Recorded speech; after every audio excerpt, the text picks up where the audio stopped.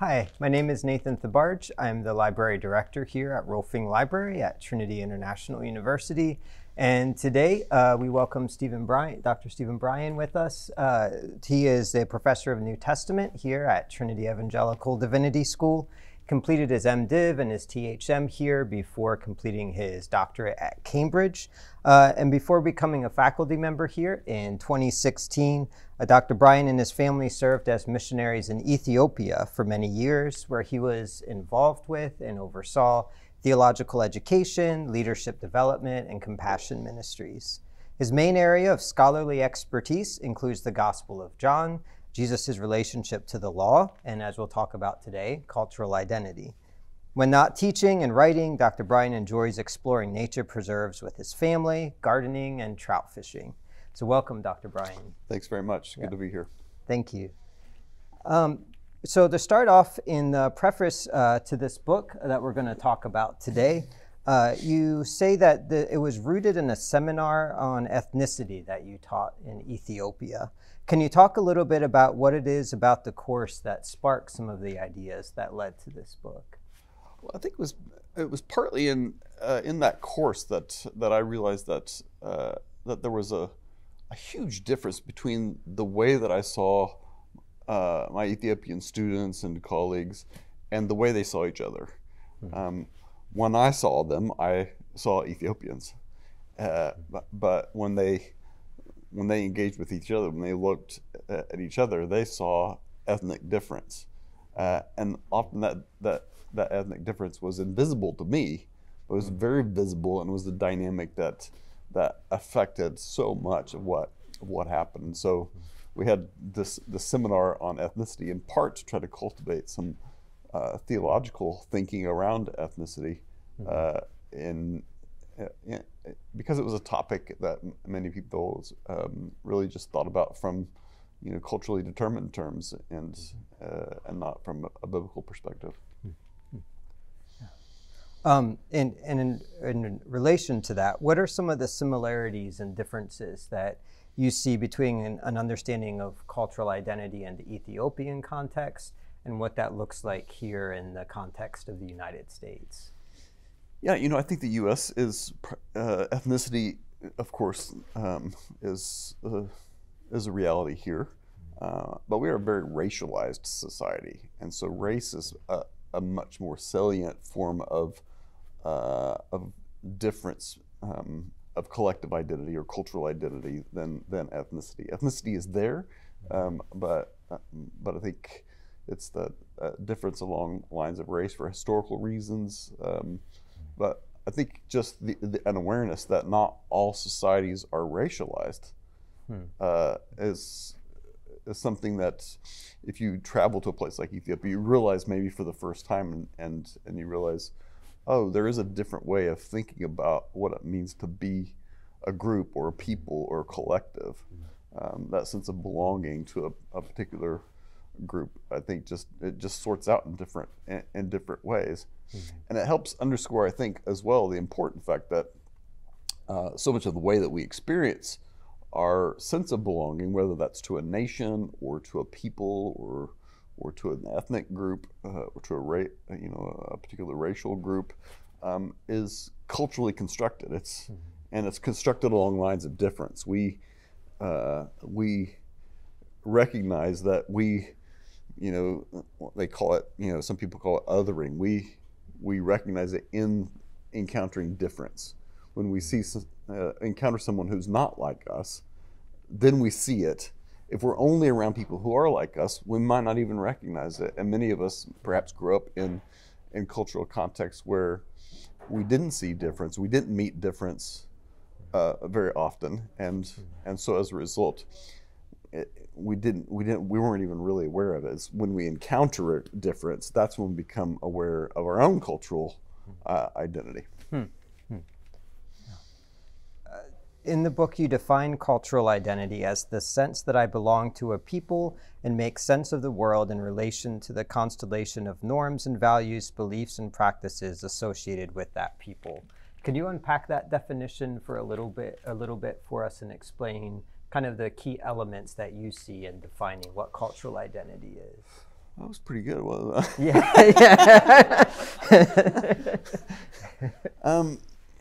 How do we think about what culture is? It's a really difficult term to define, and there's a lot of debate in the literature about what it is, and some even say it's not a thing.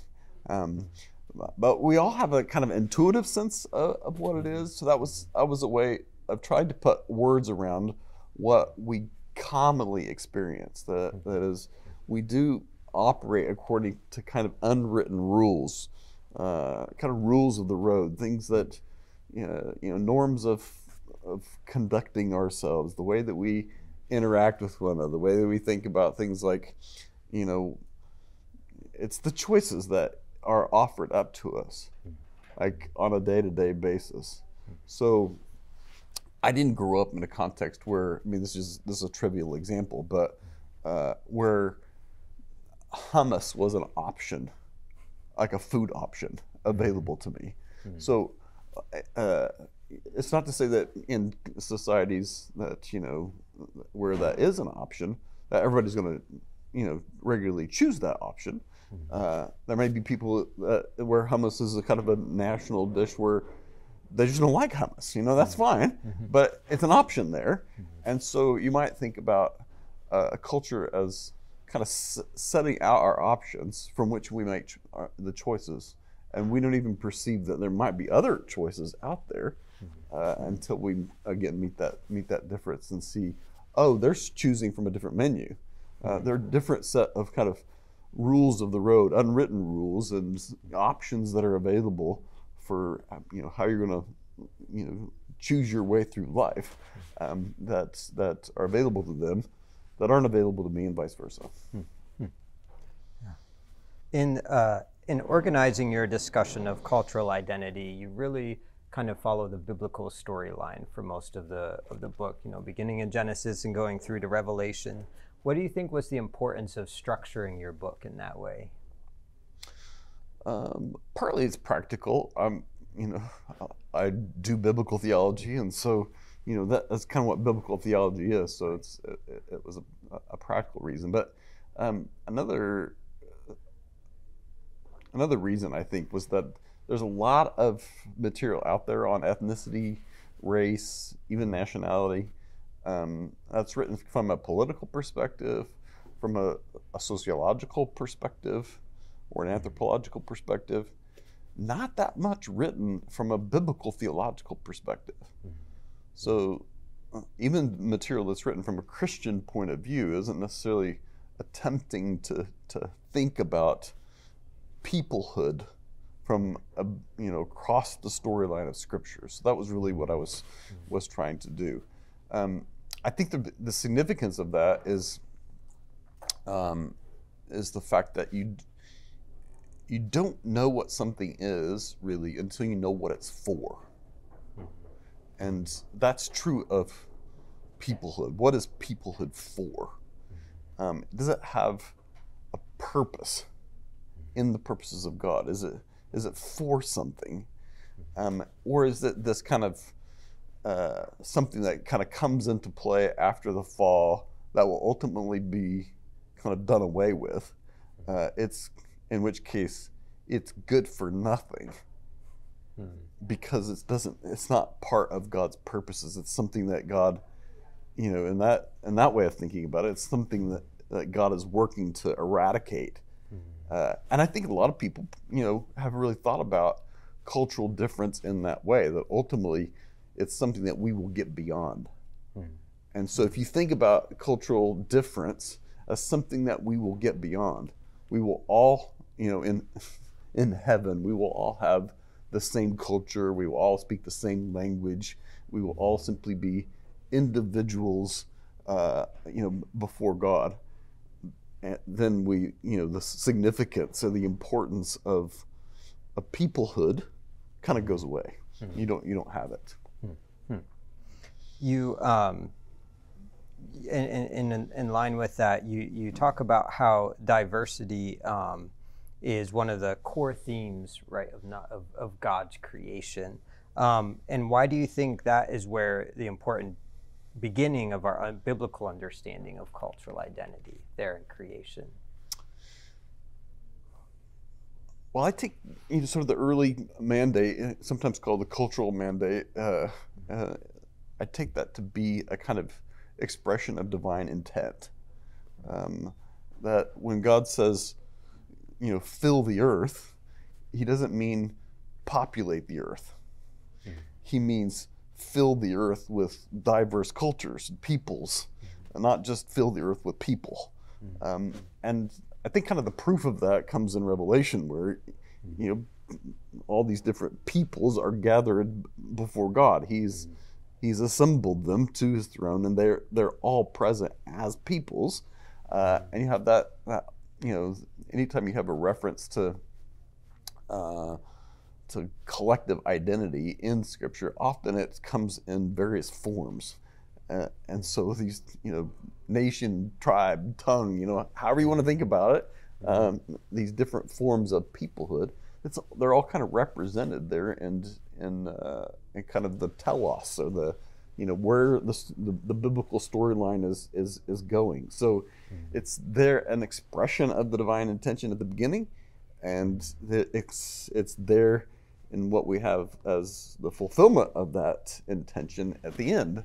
And so if you can trace it from beginning to end, and it's important at the beginning and it's important at the end, it must be important. Right. That's kind of the idea. Okay.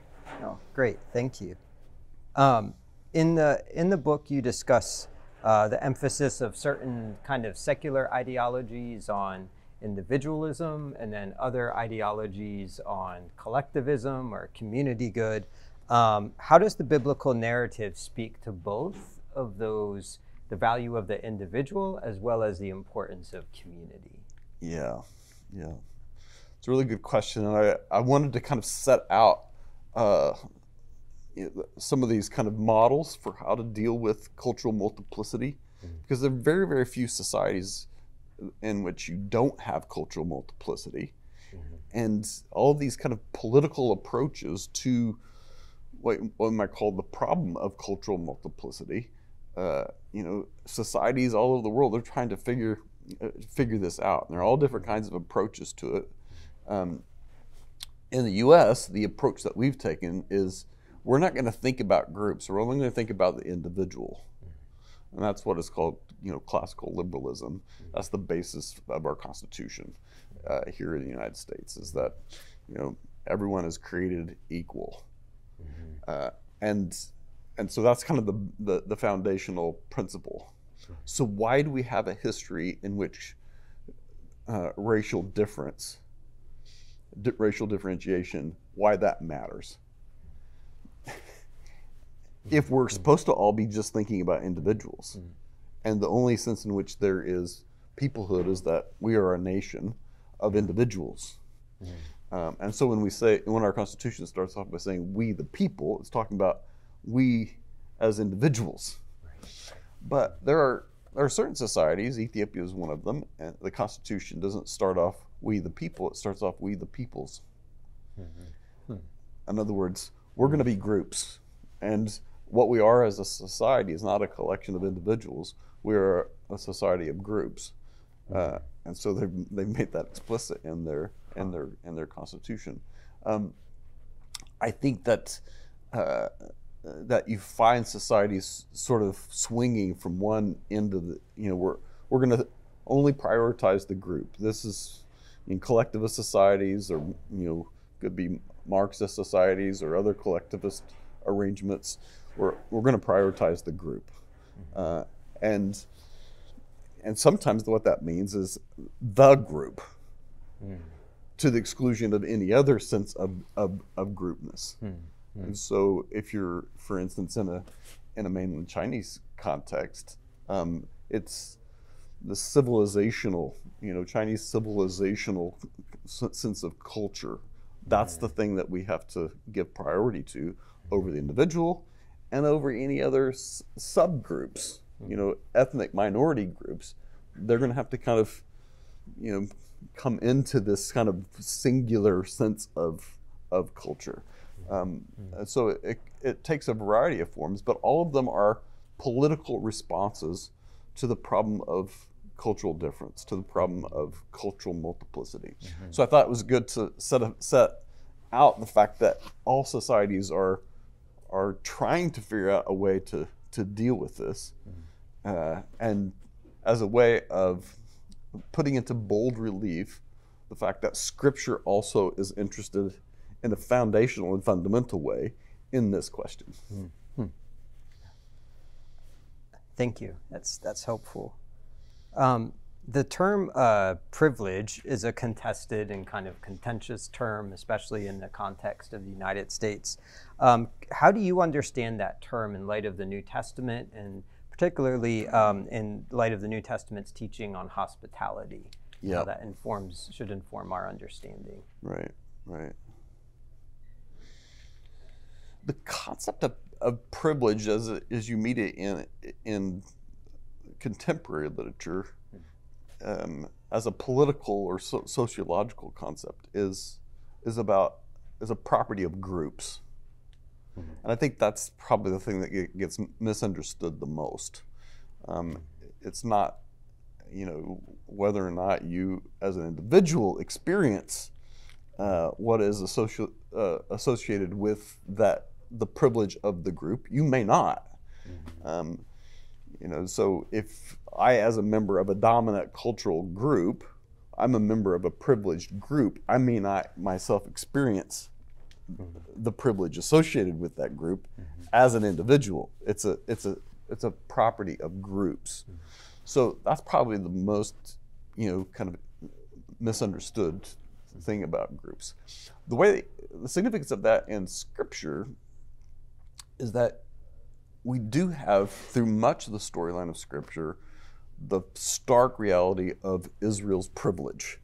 They are God's privileged people. And I think that's, there's no other way around it to say that this is a people that has been privileged kind of in the storyline of Scripture.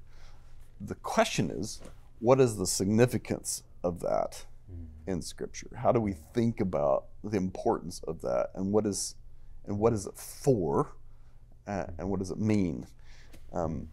And I think it relates, particularly in the Gospel of Matthew, to the concept of privilege, in the sense that you can think of privilege as something that is only for my group. What do you do with the privilege that you experience? Do you say, this is mine, and it should be taken away and given to others, or is it something that should be opened up so that others can participate in it? So what is the solution when one group has a privilege that is fitting because it's God-given, and another group doesn't have it? And the answer is, I think you make it available to all. And so I think the image of a feast in Matthew is very, very important. Chapter 8, talks about sitting down at table with Abraham, Isaac, and Jacob in the kingdom of God. And those who are ostensibly privileged, Jesus said, will be cast out, but others will be welcomed in. And so it becomes then an image of hospitality, that what is Israel's privilege for? They're to be a host to the nations. Their identity is to, this is the fulfillment of the Abrahamic covenant, that in you, all the families of the earth, all the nations of the earth will find blessing or be blessed. So if that takes place specifically inside of Israel, then that then becomes a privilege that is properly experienced only through the sharing of that privilege, only through the sharing of that blessing. And so it is a way of conceptualizing the significance of difference between peoples by suggesting that a proper relationship between them, properly functioning peoplehood, is kind of the vision of the Abrahamic covenant. I was struck by one of the chapter titles, or the kind of the subtitle beneath the main chapter title was the destruction and renewal of cultural identities. How does the gospel destruct and renew our understanding of our cultural identities? Probably the hardest chapter to write in this book was the chapter on the conquest. I'm a New Testament scholar. I just need to not write that chapter. Is really what needs to. And then I realized, well, how can you write a book on like the importance and significance and value of culture, of cultural identity to God, when you have the conquest in which all these cultures are sort of being wiped out. Yeah, So it's a really difficult question. It's fascinating. I think that was the subtitle to the chapter on Revelation. That what happens in the book of Revelation is some of that conquest language gets picked up in the book of Revelation to talk about what's going to happen to all nations. All nations are going to be destroyed. So that kind of totalizing language is very unexpected because you have it the other way as well. All nations are going to be present. All peoples are going to be present. All peoples are going to be destroyed. And so it raises the question, how can both be true? How is it possible for every people to be destroyed and for every people, completely destroyed, completely annihilated, and for every people to be redeemed? That's a really difficult question in the book of Revelation, just as an interpretive question. But I think the book of Revelation affirms both. Every cultural identity in its present form is idolatrous and must be completely destroyed. It must die and rise again, as it were. And that is essentially the Christian story about peoples, not just in Christ, not just us as individuals, but the groups to which we belong. They too must die and rise again, because they are all idolatrous, and must all be raised to new life. Yeah, thank you. As people read this book, what do you hope believers will take away from it in terms of what are the lessons, what are the main takeaways that you hope someone can take away from this book and then apply in their relationship in their churches, neighborhoods, schools, different contexts? Yeah, that's a great question. I guess most of us come from societies in which groups are constantly pitted against one another.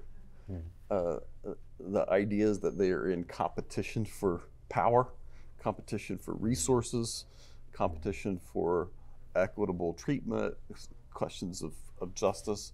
Those are really important, and in many societies really challenging questions.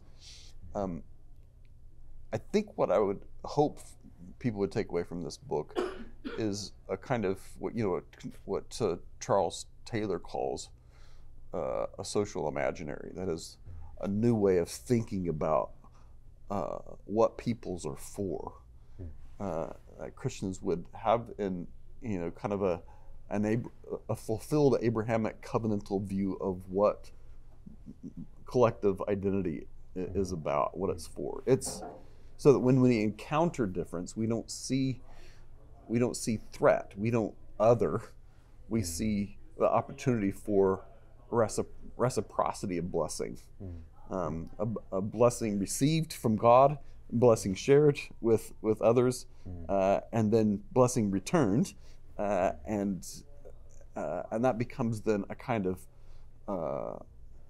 the wealth, what Adam Smith called the wealth of nations, where this often, not this competition for scarce resources, but the abundance that we receive from the divine giver, and for the purpose of sharing, for the purpose of not only receiving blessing, but of sharing blessing with others. And if that blessing takes the form of our cultural wealth, not just kind of material wealth, but our cultural wealth, then we see ourselves as something, as a people who have received something that is to be shared, a source of blessing to other peoples.